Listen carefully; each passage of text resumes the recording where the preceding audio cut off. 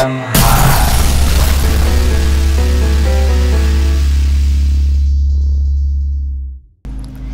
Welcome to the DJ Sounds Show in Berlin at Anita Berber. I'm Fidelity Castro from Pioneer DJ Radio, and today I'm here with John Osborn. Hello, John. Hello. John is British, moved to Berlin in 1999, had residencies at Cookies, Chisel, Panorama Bar, where you recently played a back-to-back with Andy Baumecker. That's right, yeah. That was, yeah. So, what made you move to Berlin, and also what made you stay, John? Well, mainly the boredom of London and living in London my whole life, and then an opportunity came to move to Berlin, so I took it. I'd never been to Berlin before, and then instantly being in the city, I found myself in a position where I could kind of breathe and relax and live a slightly more creative life, I suppose, and that's what kept me here. Yeah. John ist nach Berlin gezogen in 1999 und hat Residencies seitdem im Cookies, im Tresor und in der Panorama Bar gehabt.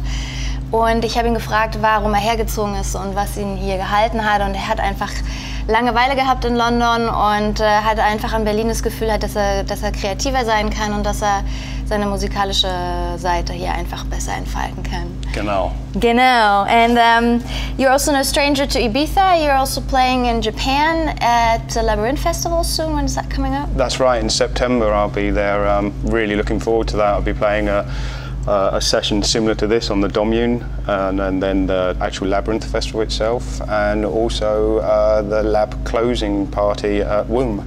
So nice one. Really excited about that, yeah. Also John ist auch kein Kind von Traurigkeit in Ibiza. Man kennt ihn auch in Japan. Er spielt bald auf dem Labyrinth Festival im September und auch auf der Closing Party dann im Womb, die Lab Closing Party. Und you're also co-running a label. Correct. And this is it true that label's called Tanzstaffel? Is it true that it stands for the phrase, there's no such thing as a free lunch? That is entirely true, yeah. And why that phrase? Why that phrase? Well, my partner, October, in Bristol, he actually came up with the name, and he's a big fan of the science fiction writer Robert Heinlein, and well pronounced. Thank you.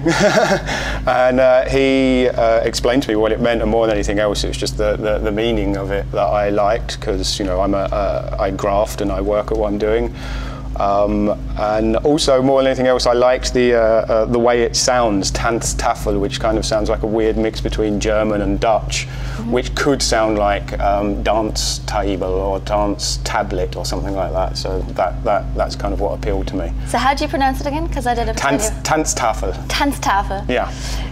Also John ist auch Co-Label-Manager von dem Label Tanzstaffel, und das ist ein Label, was in Bristol und Berlin operiert. Genau. Und ich habe ihn gefragt, ob diese Phrase korrekt ist. There's no such thing as a free lunch. Und er meinte, ja, das hat mit dem 60er Jahre, you have to explain it again. Der 60er Jahre Schriftsteller, Sci-Fi-Schriftsteller, Robert Heinlein. Ich glaube, das war sein Buch Stranger in a Strange Land, aber vielleicht bin ich da falsch. Sehr gut, du hilfst mir sehr gut in Deutsch hier. Und in a recent interview with Little Earbuds, you said that you switched from vinyl, you've been a vinyl purist for many years, to digital. Correct. And what made you decide to make the switch? Well, first of all, I was playing quite a few back-to-back sets with Scuba, and he was using the CDJs and I was using vinyl, and that was a little bit uncomfortable. And so I started to use more CDs with him, so then I became familiar with how the CDJs work. But I still had this kind of fear of digital. And then actually in Ibiza one year, George Fitzgerald explained to me how I could have a very high-end ripping station for recording my vinyl, and that ultimately my vinyl will sound better in the club than if I was actually playing vinyl. And that kind of sealed the deal for me, because obviously as a DJ, the one thing that I care for most is quality of sound. And so once that clicked in my mind, it was a no-brainer, and I haven't looked back since.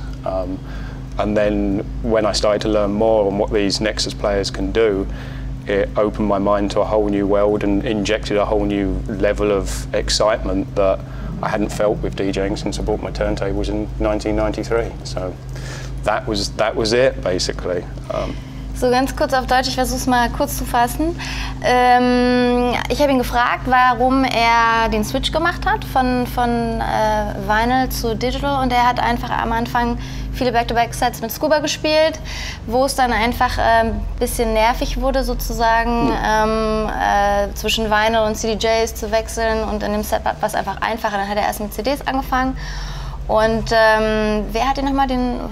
George Fitzgerald. Ja, George Fitzgerald hat ihm dann einfach den Tipp gegeben, sein Vinyl aufzunehmen und digital abzuspielen. Und die Soundqualität war sogar besser als analog zu spielen vom Plattenspieler. Und das war dann sozusagen das letzte Zünglein an der Waage. Richtig. And so, what kind of sound are you going to play tonight? Good question. The music I like. Okay. It's a hard question for me to answer that. I mean, I suppose I play somewhere a mix between house and techno that has a tendency to lean slightly more to the experimental side, but at the same time I'm not afraid of being a little bit, let's say, euphoric. Okay. Also er spielt uns heute einen Überraschungsmix, aber ein bisschen House, ein bisschen Techno. Und eine Frage habe ich noch. There's one more question. What made you not be switching to laptop DJing, for example? You could have done that. I could have done that. That's true. But the feel of playing with CDJs is still familiar to me from using vinyl, and I've played vinyl for 20 years, so it wasn't such a strange jump, and to play with a laptop would be a little bit cold for me in some kind of way. I'd lose interaction with the crowd. I'll be staring at a laptop screen, and I still feel comfortable with this hands-on format. Super. Ich habe ihn gefragt, warum er beispielsweise mit seinem digitalen Sound ohne Laptop spielt, und hat gesagt, es ist einfach für ihn angenehmer, wenn er vom Gefühl her einfach die Jogwheels auch hat, und er mag es auch nicht, wenn er einfach einen Laptop zwischen sich und der Audience hat. Das ist einfach so irgendwie im Weg. Dann freuen wir uns. We're looking forward to your set. Thank you. And take it away. Okay.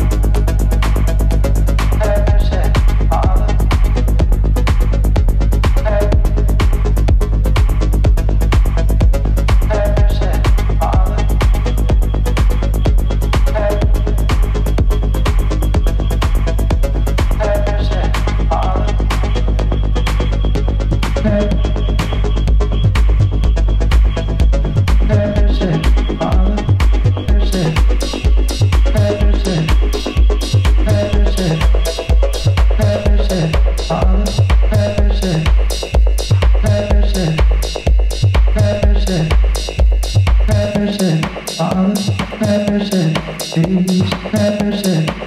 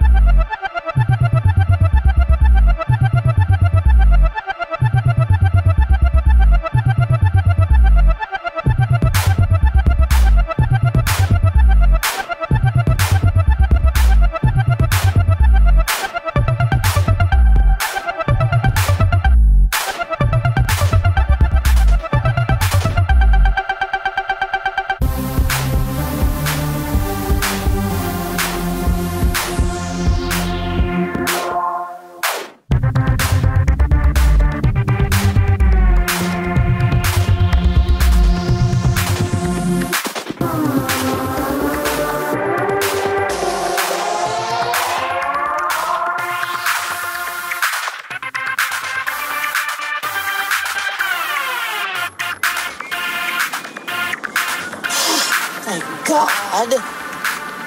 Do you know how many times I had to hear that song? It was a nightmare.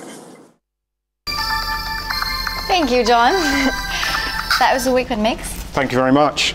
Really enjoyed it. Did you play any of your own coming up releases? No. Older ones? No, I didn't. Nothing from a label. There is some stuff that I should have probably played, but I didn't. The promos that get fired into my inbox seem too tempting and too new, and the stuff that's on my label seems sort of a little bit old for me, obviously. And since you brought up the 60s, I've done a little homework, and I wanted to ask you. Yeah, Bob Dylan was called the Judas when he switched from acoustic guitar to electric guitar. Oh, I'm Judas, yeah. Did you get any of this when you from your vinyl diehard friends? Of course. It's kind of I don't know you anymore. Oh, that kind of thing. But all in joke and all in jest. I mean, at the end of the day, they tease me and stuff, but they're the same as me. It's not about what you're using; it's what you play and how you play it. That's important. So. Ja, ich habe John einfach kurz gefragt, weil er vorhin die 60er Jahre kurz angesprochen hat, habe ich auch ein bisschen Hausaufgaben gemacht, und Bob Dylan wurde in den 60er Jahren als Judas beschimpft, als er von der akustischen Gitarre zur elektronischen Gitarre gewechselt hat. Also habe ich ihn gefragt, ob ihm das ähnlich ging mit seinem Vinyl diehard Friends, und er meinte, ja, er wird ein bisschen geteased, aber er lässt sich einfach nicht beirren, er weiß, dass es nicht darum geht, womit du spielst, sondern was du spielst und wie du spielst. Richtig so. And if people want to find you in Berlin, they can find you at Panorama Bar on August 22nd. Correct, yep. And if people want to find you online, how can they find you? They'll find me at Facebook, John Osborn. And yeah, that's it. Basically, just Google my name and it'll become up pretty easy. Okay. Also wer in Berlin ist, kann ihn am 22. August in der Panorama Bar sehen, spielen, hören. Und ansonsten auf Facebook John Osborn. Soundcloud, genau das Gleiche, John Osborn. Genau. Yeah. Pretty standard. Thank you for being on the DJ Sounds Thank you for having me. It was good fun. Sweaty. And thanks for tuning in to DJ Sounds, the DJ Sounds Show in Berlin at Anita Berber. I'm Fidelity Castro. This was John Osborn, and you can find us on pioneerdjradio.com.